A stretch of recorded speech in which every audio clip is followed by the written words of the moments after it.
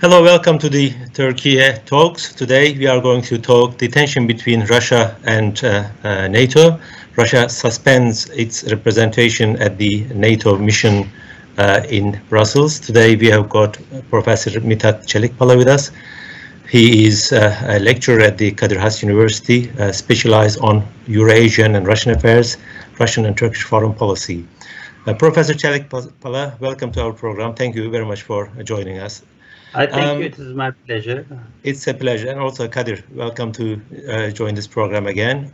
So we will ask a number of questions to understand the recent tit for tat between the two sides, Russia and the NATO.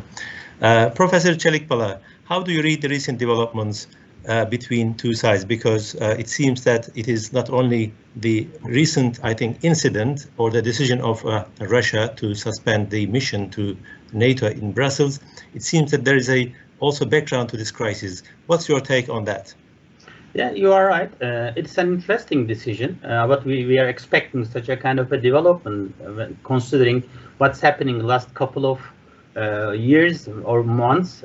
Russia is suspending, as you said, its diplomatic mission to end ceasing its diplomatic engagement with the NATO in response to NATO's actions. They say that accusing NATO as the military alliance of not being interested in equitable dialogue, and this is very important for Russian authorities because they would like to establish a kind of a mutual relationship with the European actors or transatlantic members of the international community. And this is a structure, a mechanism for consultation, consensus building, cooperation, joint decision and joint action, in which the individual NATO member states and Russia work as equal partners on a wide spectrum of security issues of common interest in Euro-Atlantic region, and it was established in May 2002. Therefore, it is a serious decision to change the flow of events in the coming near future of Russian NATO member state relations. That therefore we have to follow what's happening in this area very closely and carefully.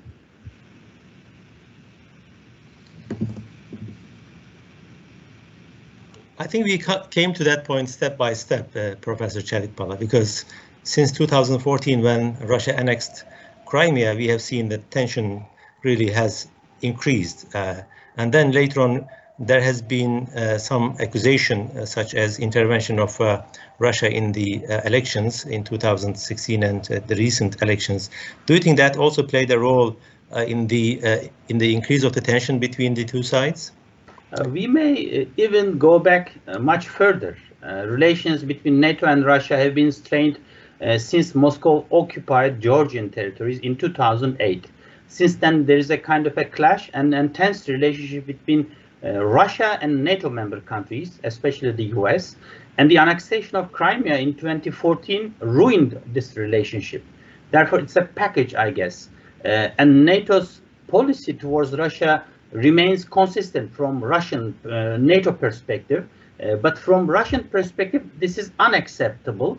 Therefore, it is an effective process to have some reflections on Russia's relations with NATO member countries as well.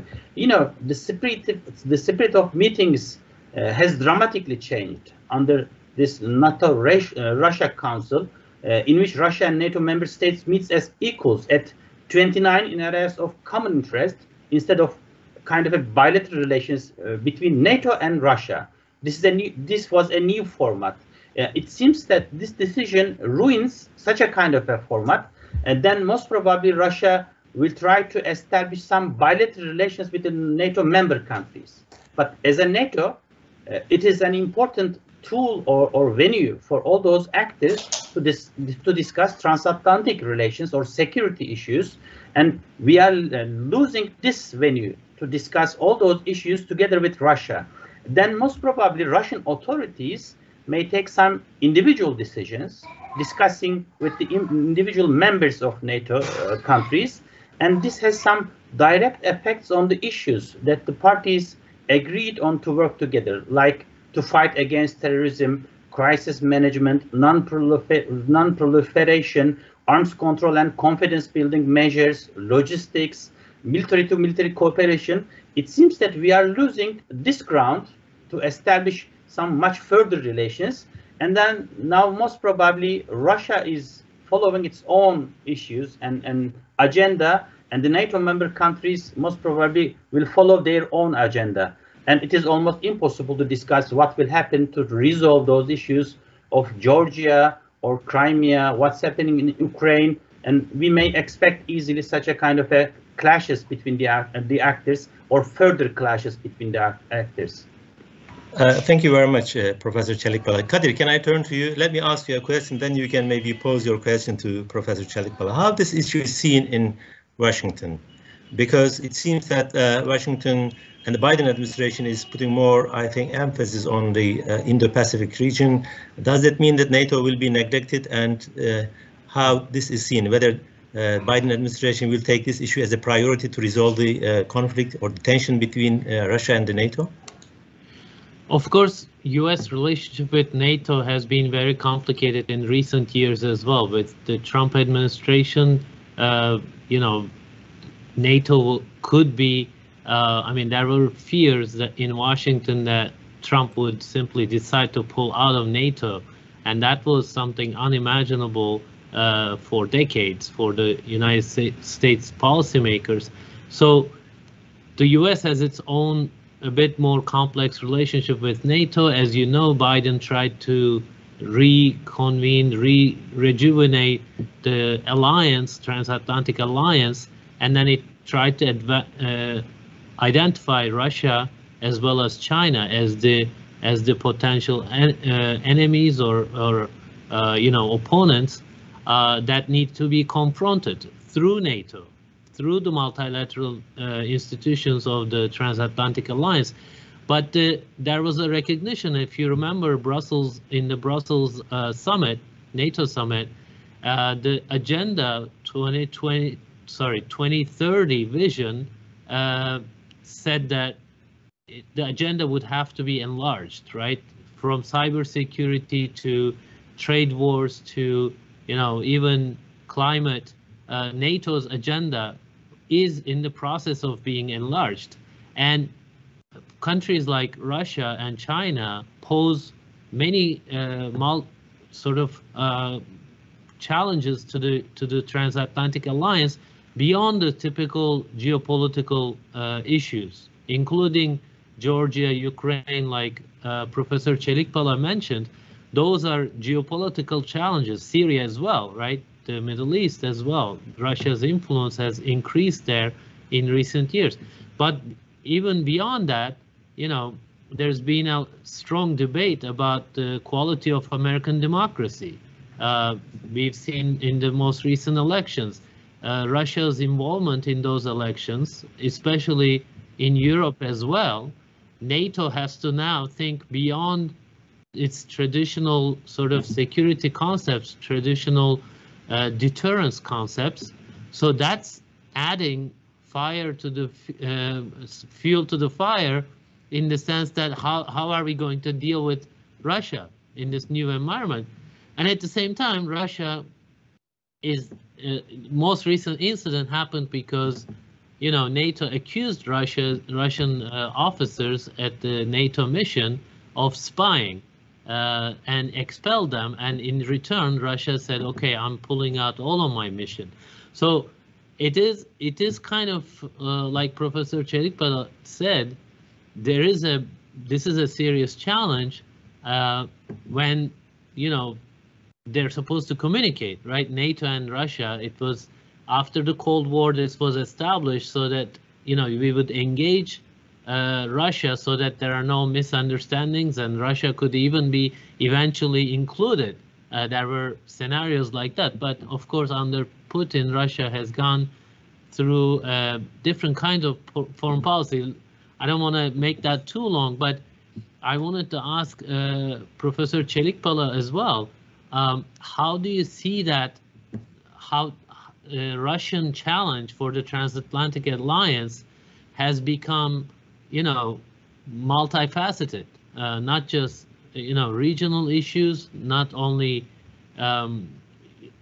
Russia's influence in the Middle East, but also in the areas of, elections, cybersecurity, climate change, actually even the northern routes around the North Pole, right?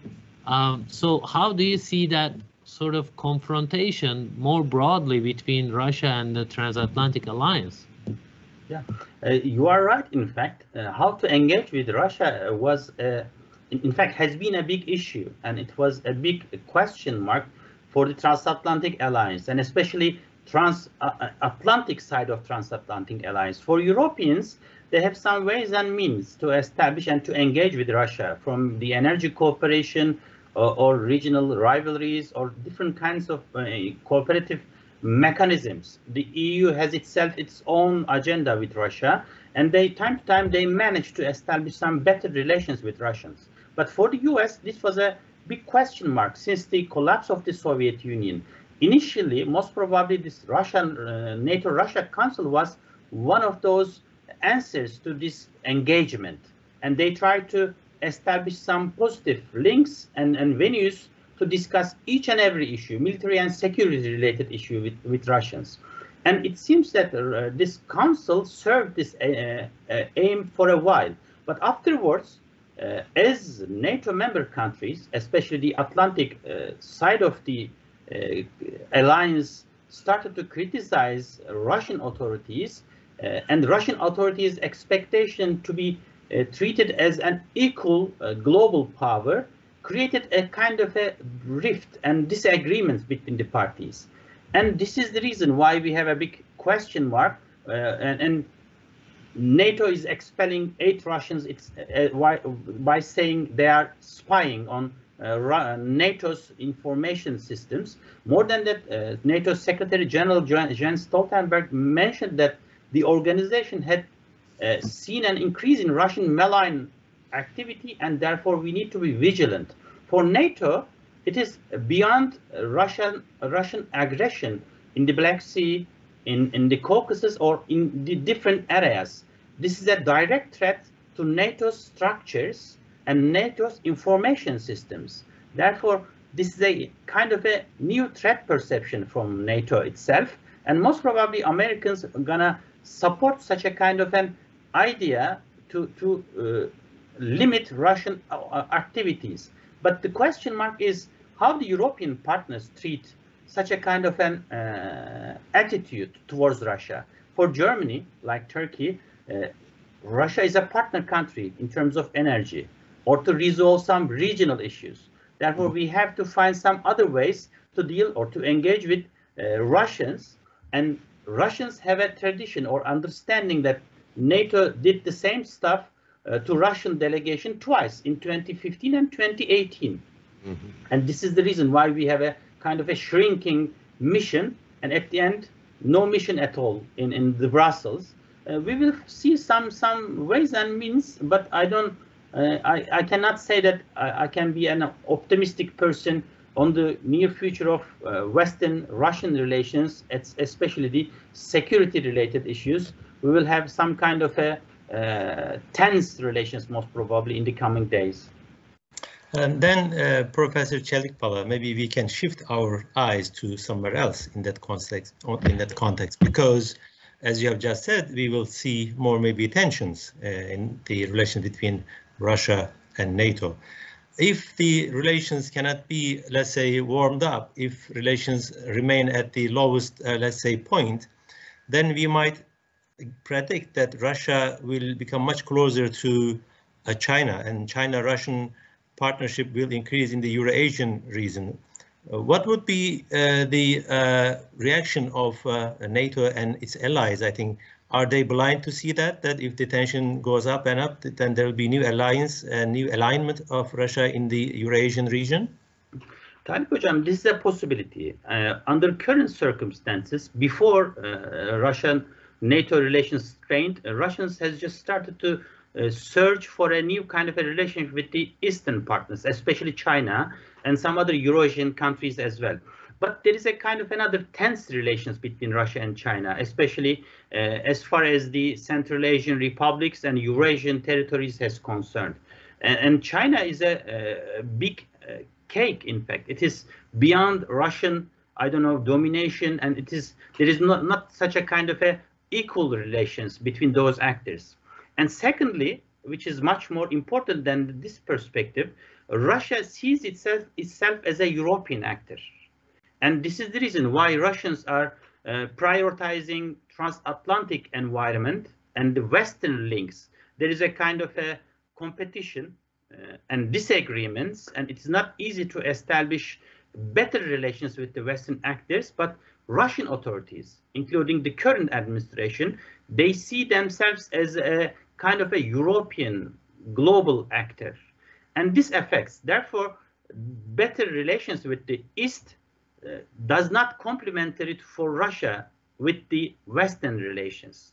This is the reason why we see Russia, for example, in Syria, in Eastern Mediterranean, in East Europe, to show its leverage and its position in the European network or transatlantic alliances.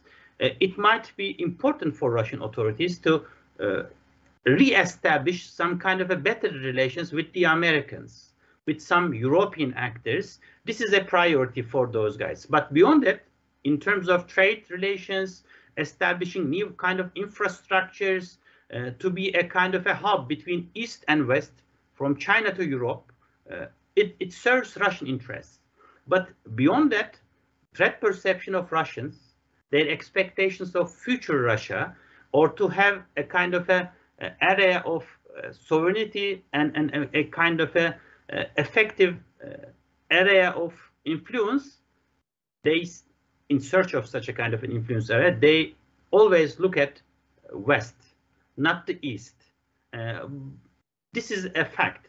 And what is the attitude of the Western actors towards Russia under current circumstances is an important thing. Increasing energy prices, increasing energy demand most probably will affect European actors of NATO to think twice and to find some ways to moderate or to go between the Atlantic side of the relations and Russia. We will see some initiatives most probably, but the East, especially Eurasia, is not complementary for Russia to the West. Kadir, do you have any question to Professor Çelikpala?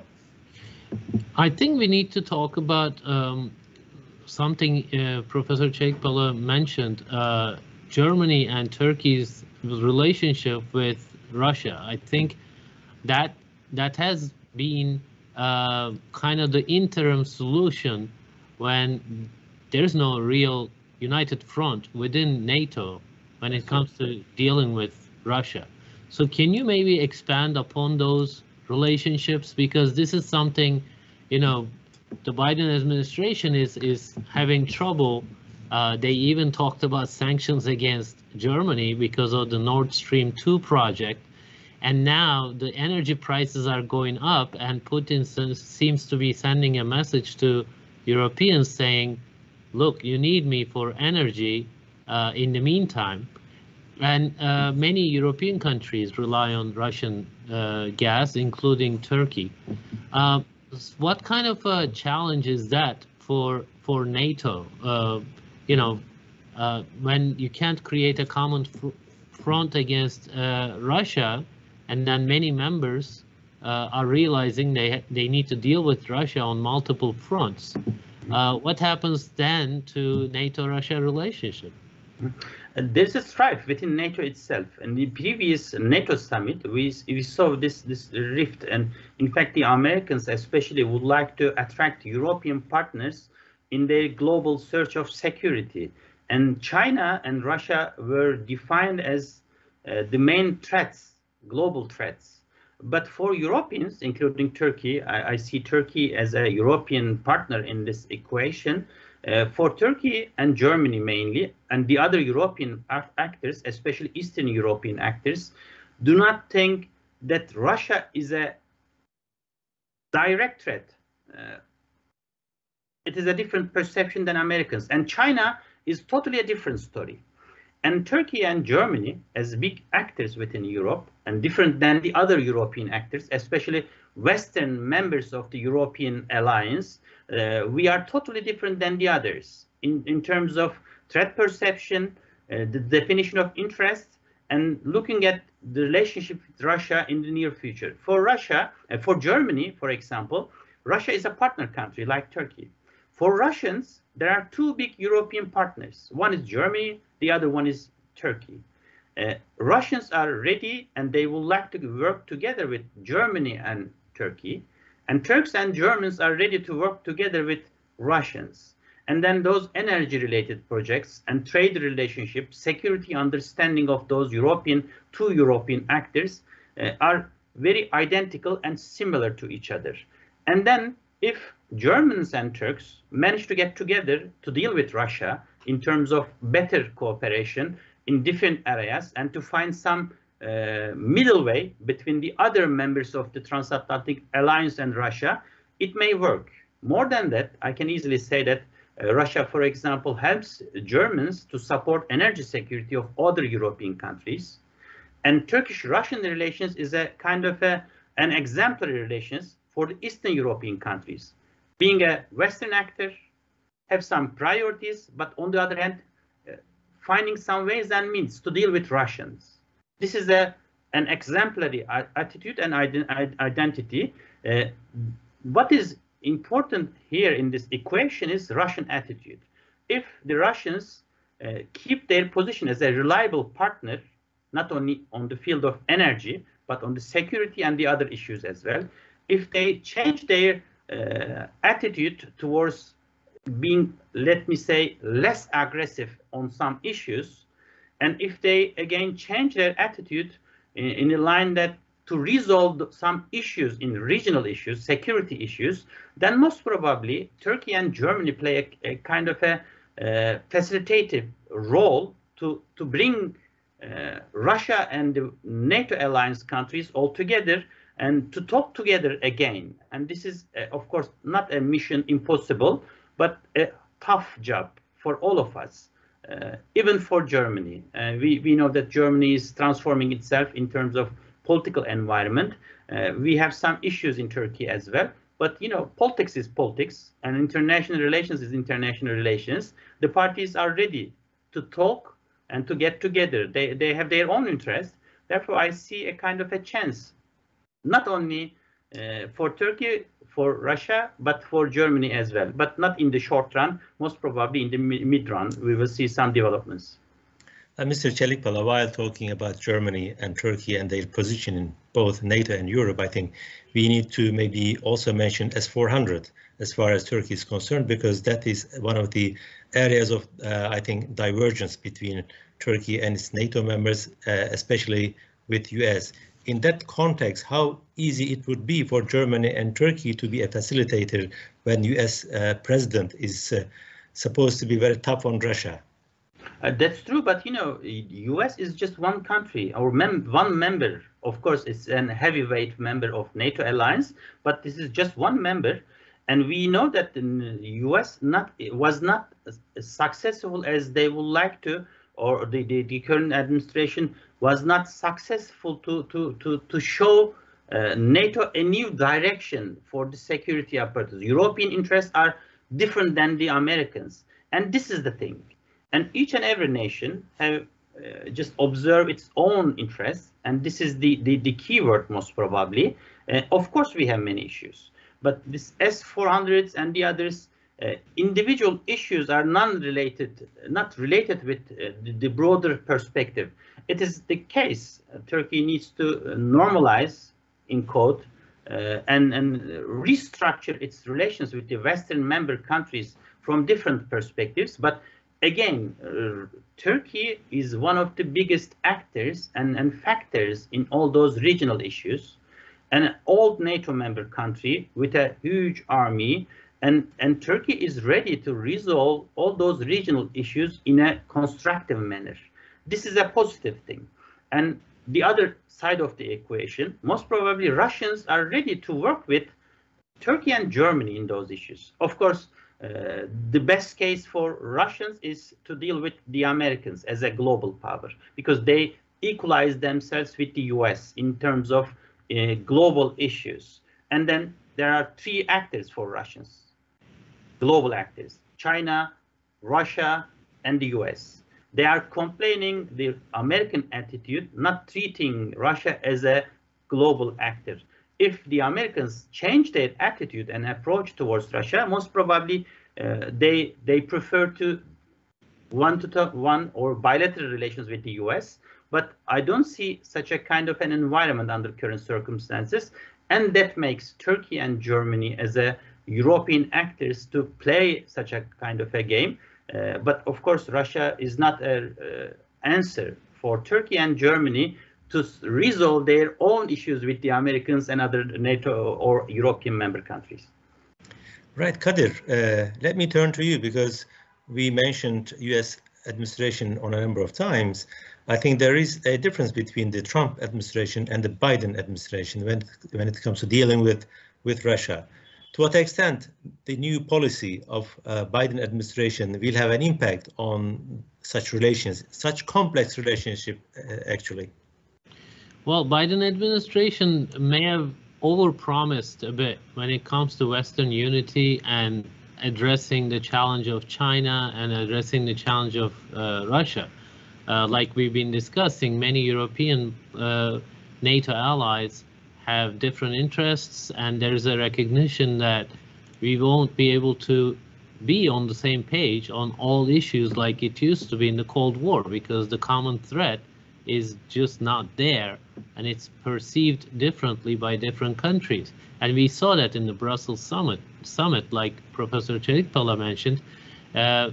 So Biden administration's response to this, their solution for the time being, is to broaden the agenda. So NATO will, transform itself in the new era next 10 years, and it will talk about cybersecurity, climate change, etc. So that it can keep all its allies on the same page on a number of issues and come up with a common strategy. But broadening the agenda will probably not be a solution because, when you have so many issues on the agenda, it's going to be less and less likely to get unity or common agreement among the allies. We should also remember that when it comes to, you mentioned S-400s, U.S. actually was not exactly on the same page on that with NATO. NATO, General Secretary said it is the national sort of sovereign decision of the country's allies to purchase whatever defense systems they wanted. So even when it comes to that, yes, they said it wasn't compatible with NATO systems, but NATO itself didn't say you cannot buy it, and whereas the U.S. Congress and U.S. politicians made it clear that was a no-no for a variety of reasons. The point I'm trying to make is that something I mentioned at the beginning, right? The U.S. is finding it hard to create unity and cooperation, deepened cooperation among the Western allies. As remember, Trump really attacked the liberal order that the U.S. established since the Second World War. He took issue with pretty much everything, including NATO and multilateral institutions of the Western world. Biden decided that he was going to just reverse all of that, but he's finding it very, very difficult for the reasons we've discussed. But again, for Washington, the main challenge, the number one challenge, is China. That's part of the reason why they're not assigning that status of superpower to Russia, like Professor Çelikpala was discussing.